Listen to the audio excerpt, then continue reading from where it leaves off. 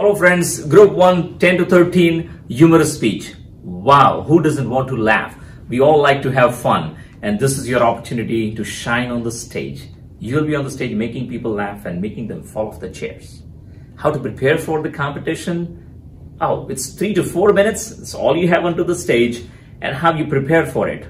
So come up with a great title. The title itself can make people laugh. Or if your speech requires some kind of a costume, some kind of a prop, bring in a prop. And how you prepare the content? Let's go to the expert. I'm bringing in Mr. Tanveer Arora. Tanveer Arora is a stand-up comedian. He's based out of San Antonio, Texas, and he's the expert. So let's go to Tanveer and find out the expert way of preparing for your humorous speech. Tanveer, welcome.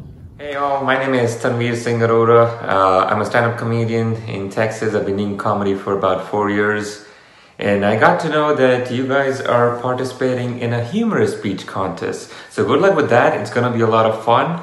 I cannot teach you how to be funny, but I do have some thoughts that I would like to share with you guys while you write the speech. Just a couple of things. One, be honest. Be as much honest as you can. Just be true to yourself. Just take a situation or a incident from your life that was a little hard to deal with, that had a little bit of struggle. Talk about that and find some funny, easy ways to deliver that, to talk about in front of people, and share that experience with everyone. And while you do so, you'll find ways to just naturally be funny. That's the best way. Second thing I would like to say is remember the rule of 3.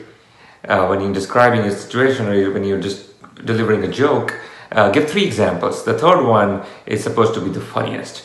Like for example, let me talk to you about my wife. My wife, I really love 3 things about her. One of them is that she's super caring. And the second one is that she loves me a lot.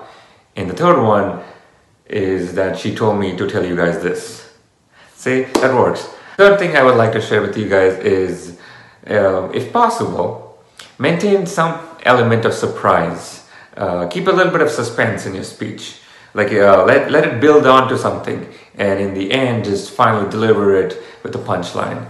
And if you really want to win this speech and win the hearts of the judges, definitely choose a situation from your life that you learn from something and that can help others also like to overcome their difficulties. So if you have a message to give along with the humor, that's definitely well received.